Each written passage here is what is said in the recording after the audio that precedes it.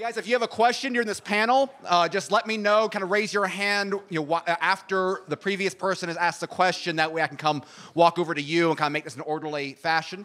But I do know we have a volunteer for the first question of this panel, so we're going to kick it off. All the pressure's on you. All right, thanks. Okay. Testing 1, 2, 3. Hi, Professor Klein. So I was reminded in when you're talking about discovery as an important process of the market process, I was reminded of local knowledge and subjective knowledge. Now, whenever I run into an argument about these sorts of things, I run into a semantic issue where when people talk about a big AI machine, a central planner that could allegedly collect knowledge and collect so-called local knowledge, subjective knowledge, I run an issue where when I say local knowledge, it's not a compelling word. What I'm asking you is there a better semantical term than local knowledge to show that there's a huge barrier in between central planners and discovery as a feature of the market process? I'm sorry. I'm so sorry for asking such a complicated question. No, I mean, I think I know where you're going. Let me try to ask it a slightly different way. I mean, you're talking about kind of the modern version of the issue that was discussed back in the 1950s. Why can't a powerful enough computer just suck up all the relevant data and and allocate resources just as well as a market? So, I mean, is there an economic calculation lecture tomorrow? I think. Does anybody remember? Okay, yeah. So, I understand what you mean. So, but that's the general issue: is why can't an AI suck up all the relevant knowledge? Is the term local knowledge the right term? I mean, Hayek called it, the knowledge of the particular circumstances of time and place. So I guess I would think of it this way. That kind of, what you're saying is there a kind of knowledge that is relevant for entrepreneurs or other decision makers that is hard to encapsulate in data that could then be processed by some kind of an algorithm? And I would say, yes, local knowledge is just one part of that. Right, so what types of knowledge are difficult to parameterize and give to a computer that could then compute the solution to some problem?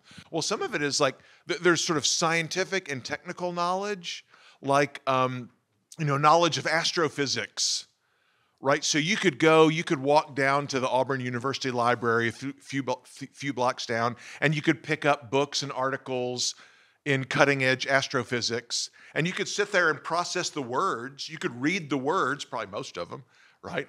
But you wouldn't gain the understanding or the knowledge of the principles that are involved because you're not an astrophysicist.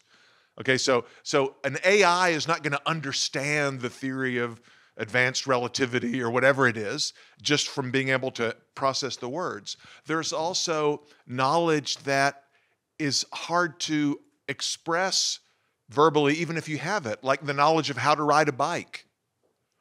Okay, if you know how to ride a bike, you've got that tacit knowledge in your brain about how to shift your weight. It's actually pretty complicated if you think about it. How fast to turn the pedals and how sharply can you turn the wheel without falling over. Imagine that you have a friend who has never ridden a bike before, and you're going to send them an email or a text message with all the instructions for how to ride a bike. You could try to write that down. Step 1, stand next to it. Step 2, put your feet over the center bar. Step 3, turn the pedals. Step 4, go. Right? I mean, but nobody can ride a bike that way. So that's knowledge that is in your head that you cannot, even if you wanted to, put it in numbers or words. So the AI is not going to understand that. Right? And then there's also, the knowledge that's so minor and uninteresting that it's not, nobody would bother to write it down. Right? What, I don't know. I forgot your name again. This guy right here. What did this guy have for breakfast this morning? That's not on the internet anywhere unless you have celebrity stalkers, right? Because nobody cares. I mean, so that kind of information is not going to be accessible to an AI either. So it's not just local knowledge, meaning something in Auburn, Alabama, right? It's different kinds of knowledge that cannot be expressed in numbers or words. Entrepreneurs and other decision makers, they take that into consideration as they act in the market. But a central planner, even with a top-of-the-line AI system, is not going to have all that. That's not really the answer to your question, but that's the thing I wanted to talk about. So I have a question for Professor Ritenour. So you mentioned how Mises said that division of labor can kind of like transcend and bring about social cohesion. But one of the biggest problems facing us today is the conflict in culture and differences of people. I mean, you just take somebody who lives here in Auburn, Alabama versus somebody who lives in New York City. They believe in radically different things, and it's hard to imagine, them coming together for division of labor and towards, productive, efficient goals. So would you say that the division of labor brings about social cohesion or is a product of social cohesion? I think it can be both. I think that a division of labor, for the division of labor to function well, there are certain institutions that are helpful, and the institutions are beyond just sort of legal. I mentioned sound money and private property, but just sort of what should one say, the cultural trust, or giving the other person the benefit of the doubt, helps facilitate the exchange that then helps facilitate the market division of labor. If you're suspicious of everybody, that's going to work. That maybe work against the developing of the market division of labor. But I think Mises' main point is that once you participate in it, it increases the costs of maintaining conflict and sort of fosters working in society. But it's not. It's not absolute. So people will, people make, these are not, people are not merely homo economicus. They have all their prejudices and everything else. But even with their prejudices, understanding that exchange, the market division of labor, is beneficial can help subdue certain conflicts. But it's not, it's not a be all and end all. My oldest daughter works at a lemonade stand near our outlet mall, and she was just making conversation that ended up costing her a tip. The people literally were putting their money in the tip jar, and they had mentioned that they were from Alabama. And my daughter says, "Oh yeah, I've been down there. My father got his PhD at Auburn," and literally. The money was like this, and in the mention of Auburn, she pulled the money out of the jar, and she said, "Well, actually, we're Alabama fans," and put her money in the pocket. That true story. So there's a case where exchange didn't foster as much brotherhood as we had hoped. Hello. I had a question regarding the subjective theory of value. When you began your talk, you described how some take the theory to a sort of an absolute relativism, which got me thinking about what kind of objective satisfactions might there be. So my question is, what is the marginal utility of truth?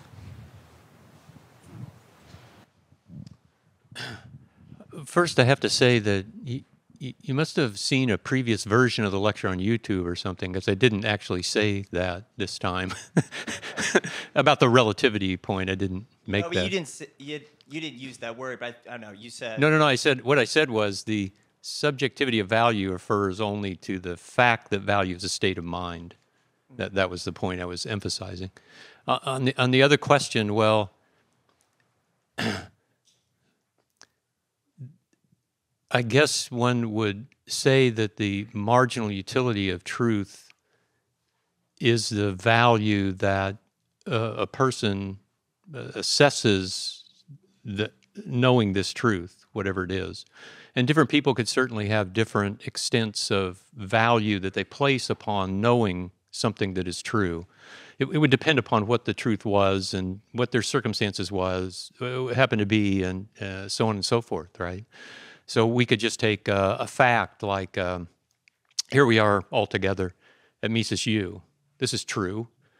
But the marginal utility that I get from having this truth, knowing this truth, is personal to me, and it might be different for the way that you assess that fact, or we might have a more a less mundane truth that we is probably what your question was about, right? About something that's deeply true, that's importantly true for us in our lives. Yeah. Absolutely. So again, I think it's just I think it falls under. I think you're right to suggest that it falls under for us the personal valuation that we make of understanding that truth as we incorporate it into our own lives. So if there was any kind of objectivity in regards to marginal utility, it would have to be something abstract. As soon as it becomes sort of tangible or concrete, then that's when it is subjective. Would you agree with that? I'm not sure I followed the. So when I said like the marginal utility of truth, I sort of meant like truth like abstractly, like generally. But then you sort of described how you related to like information, like certain facts, like we're all here today, and described how that would mean something more to you or to me. But I mean like just truth, just in general. That seems to me to be an objective sort of desire for all humans. I see. Oh, the idea of marginal utility and subjectivity is not a claim about whether or not they're objective elements, or whether or not the thing that we're personally evaluating is an objective thing. Not even that it's generally considered as an objective truth. It's our own individual personal judgment as to the meaning of this to us personally as we perceive it. And so I think those two things are consistent with each other, I guess is what I would say. Jeff, can I add something to that? Yeah, I mean, another way to think about it. I mean, it's interesting to sort of wrestle with the kind of issue that you raised.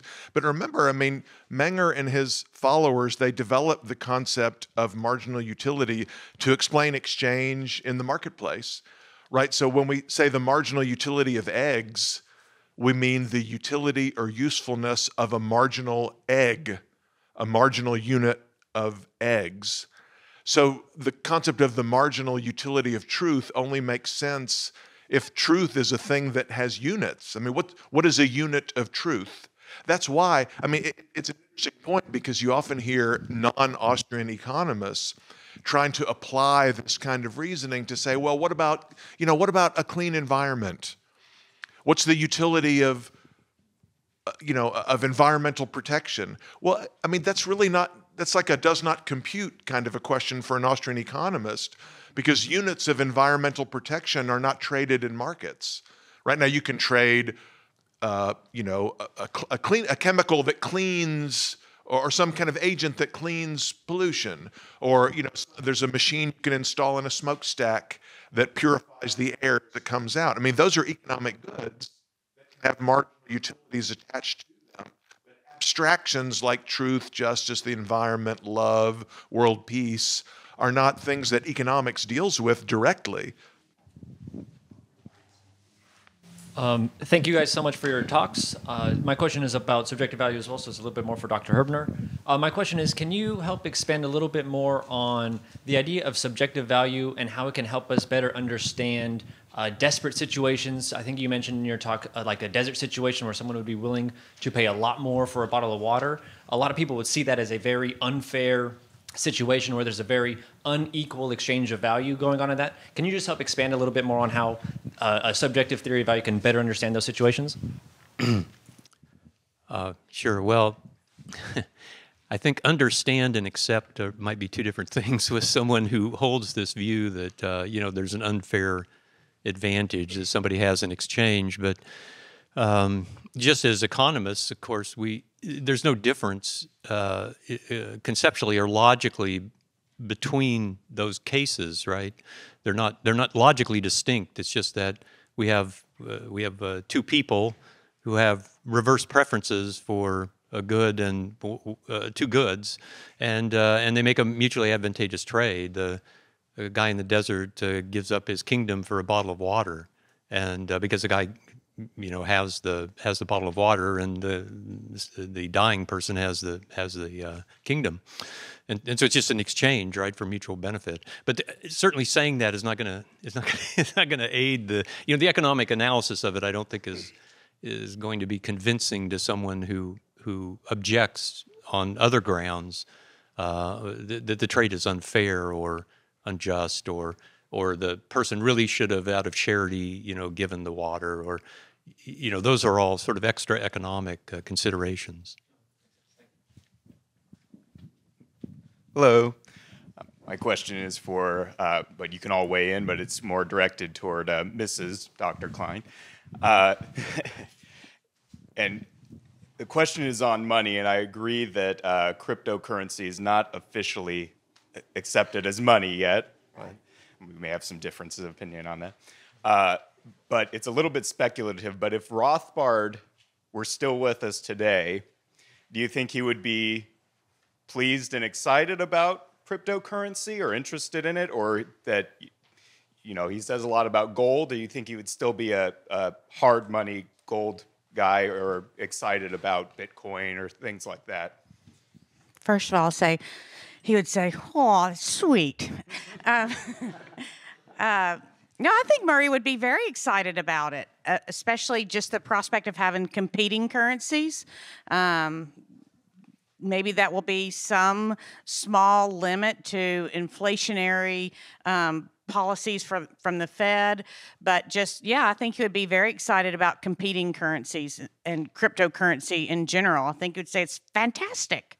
But I think it's very encouraging that we have this now, and it's getting more and more accepted, and it's not generally accepted yet. We're not going everywhere and pulling out our crypto wallet to pay for everything we get.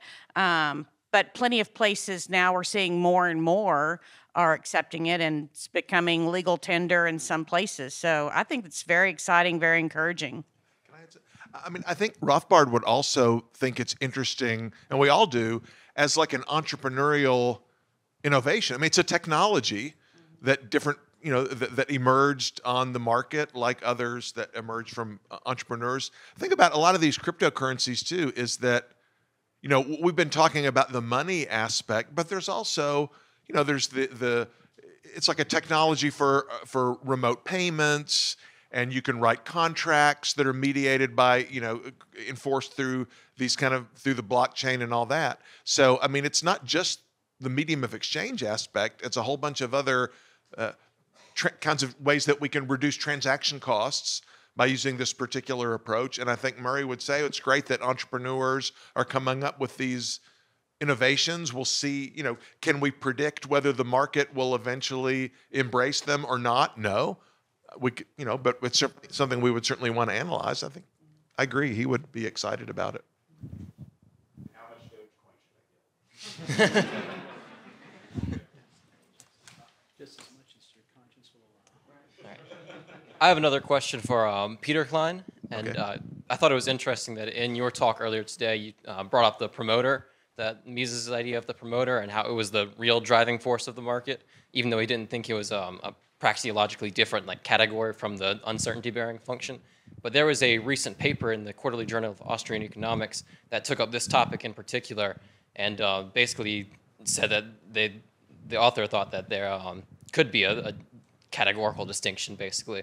And the idea was that the normal, just uncertainty-bearing entrepreneurs are the ones who undertake or bear uncertainty within the current extent of specialization in the market, and the promoter entrepreneurs undertake or bear uncertainty outside the extent of the market by creating new production processes and extending specialization, basically adding new steps, making more roundabout processes. I just wanted to know what you thought of that thesis. Yeah, I don't recall the exact details of that specific argument, but if the question is, can we think of different ways to characterize different types of entrepreneurs, right? So within the general category of uncertainty-bearing agents, there are a lot of different ways you could do it. I mean, so there are entrepreneurs whose, where the thing that they do is not coming up with a different good or service to produce, but rather a different way to organize production throughout the entire economy, or maybe they come up with a new kind of a business model or a new way to organize a particular sector of the economy. Maybe there's some who specialize in, making available goods and services that were never available before. There are others who specialize in coming up with better ways that we can produce existing goods and services. I think all those distinctions are potentially useful. I mean, are they praxeologically distinct? I don't know. I mean, I guess I have to think about that a little bit more. Really, the point was just Mises wanted to argue that, remember what Mises' point there was really, it's kind of similar to the first question. It was really just a communications issue. Mises was saying, if you read what economists have said about entrepreneurship, they're inconsistent. Sometimes they mean the purely formal notion of what of the entrepreneurial function. Sometimes they mean specific historical figures who really had an outsized impact.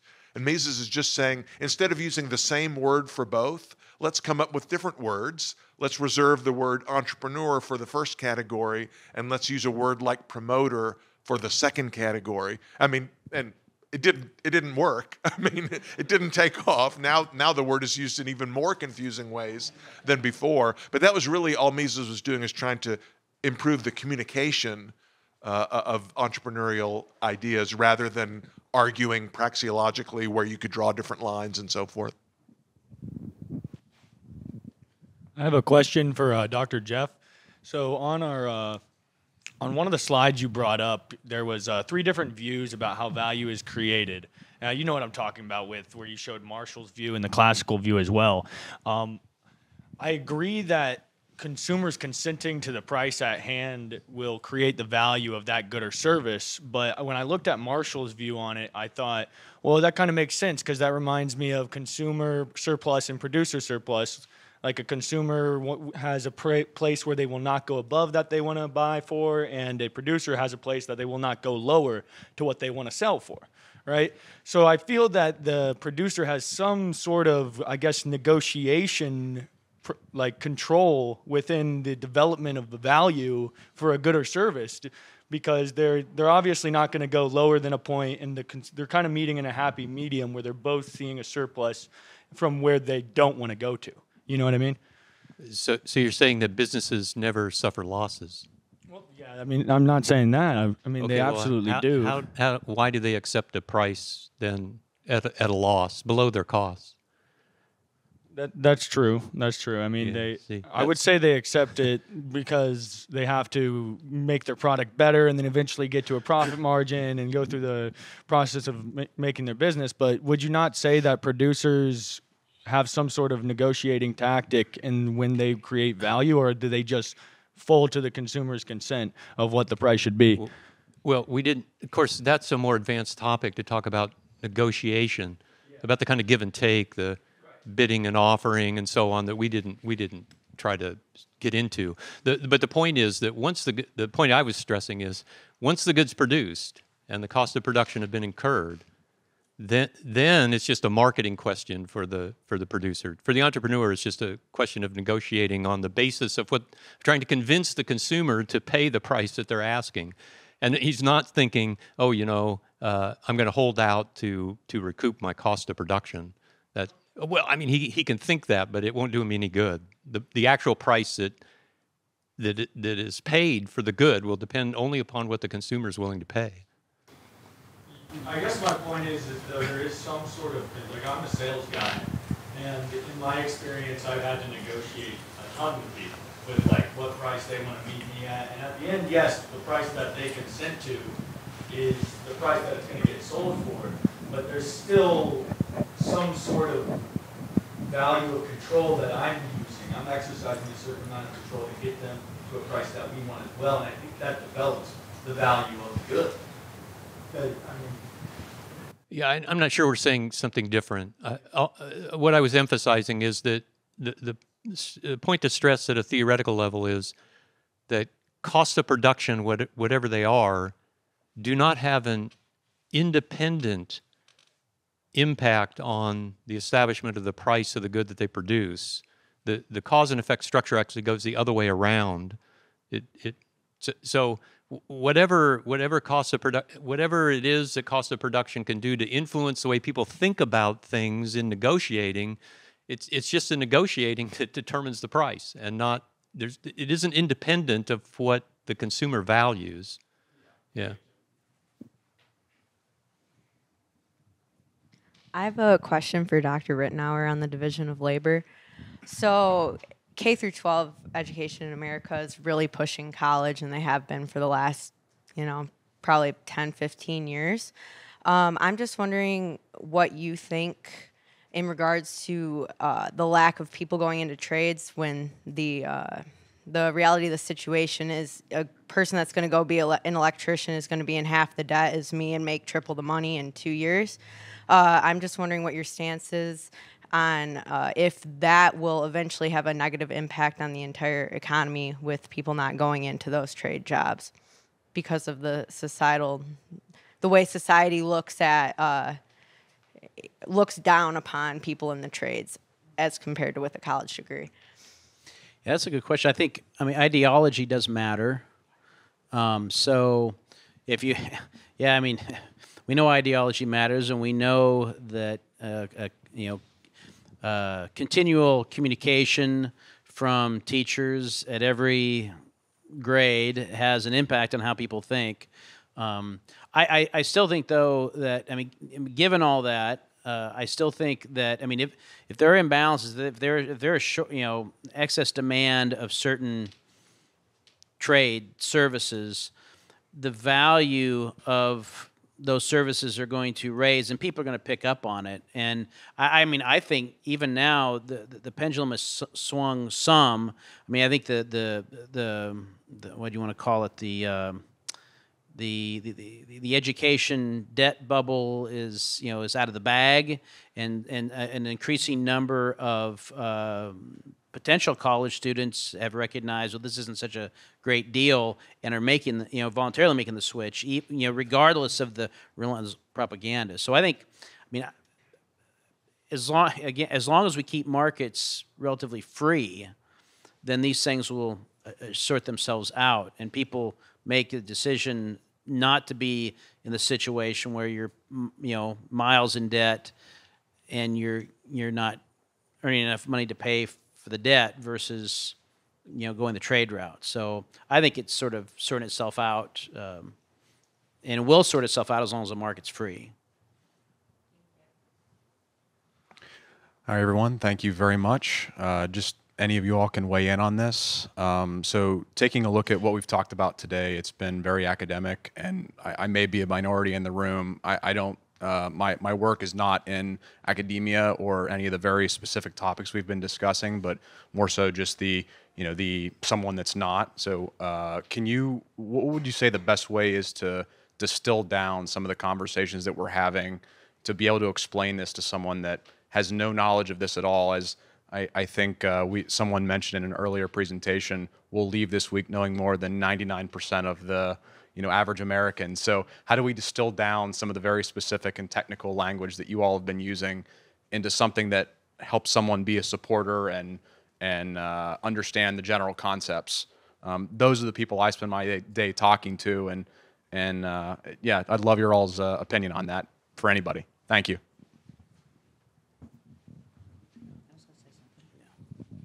The Mises Institute just recently, and Tho can tell you about it, has just started a series of short videos, like 2 to 3 minutes long, right? And it's specifically targeted for people like that. So if you think you could get them to watch a very short video that's totally on a very basic level, we have them. They're on, actually, there may be one on money. There may be one on what are markets. I mean, very simple. And I know we have very short attention spans now, but now we have these really, really well done. They're like a cartoon, animated and very basic, and put it in plain English words. Or I was going to say, or you can watch them and then try to get a feel for how are these concepts explained with this terminology, and then just sort of use that as a pattern.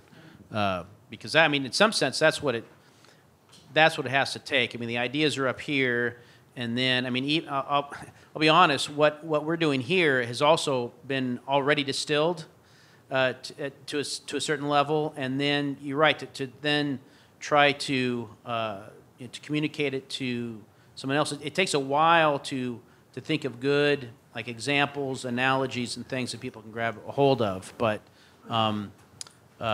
so just spend some time.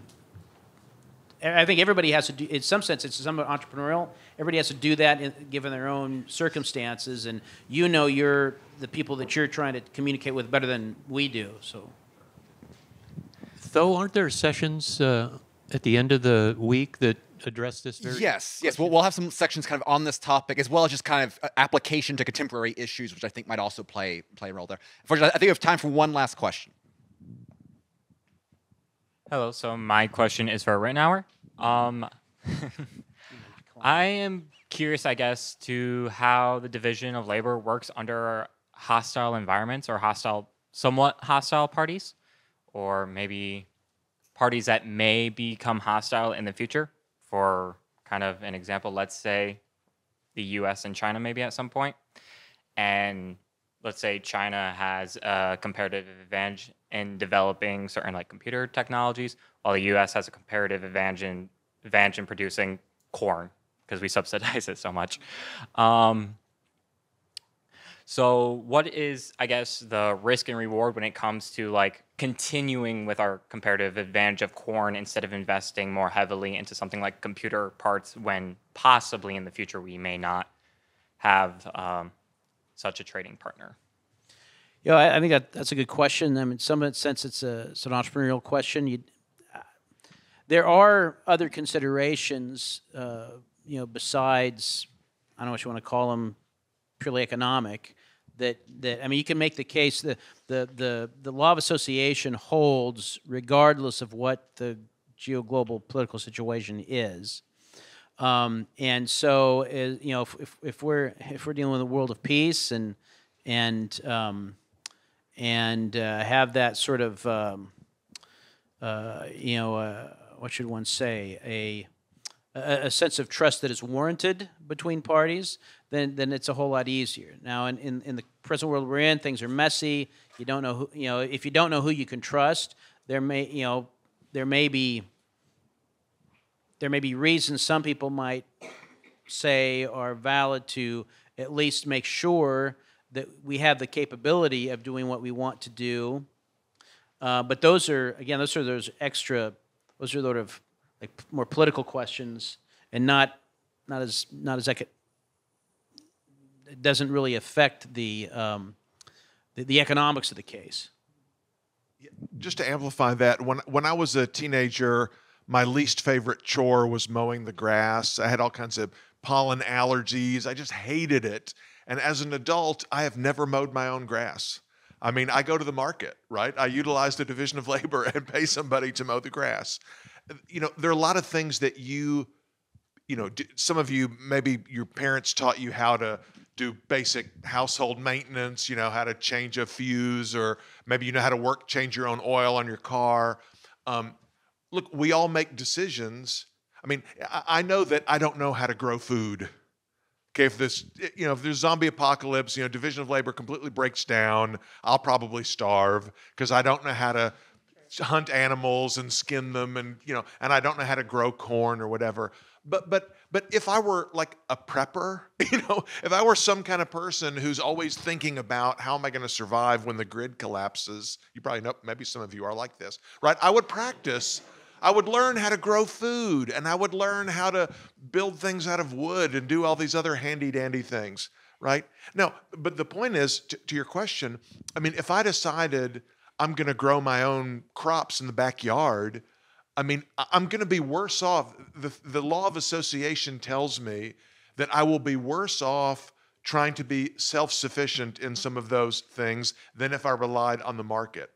But if you're a prepper, you say, I don't care, right? I'm willing to accept being less efficient and having less food available and a reduced variety and quality of food because I'm so worried that someday I might have to live off the land.